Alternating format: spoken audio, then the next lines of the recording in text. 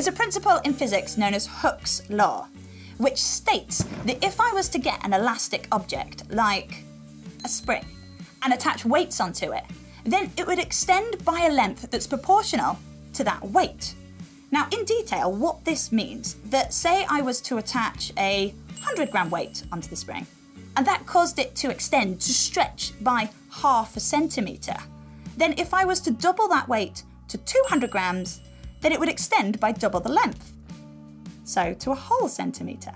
And this continues. So with 400 grams, it would extend by 2 centimetres, 800 grams, it would extend by 4 centimetres.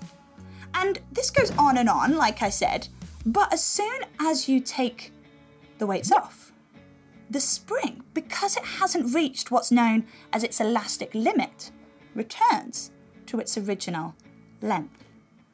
So let's try another spring. And again, let's add weights onto it. And yes, it extends.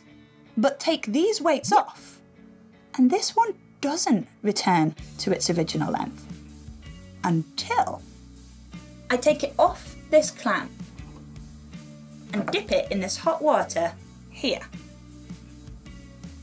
And you can see that it does return to its original length. So why is this spring acting different to the first spring? Take a look at these possible answers and click on the one that you think best describes what's going on here.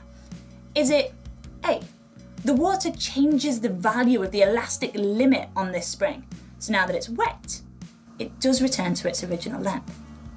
Or is it B, metal shrinks in water just like your woolly jumpers do? Is it C, this spring is made of a special type of metal, one that remembers a preset shape?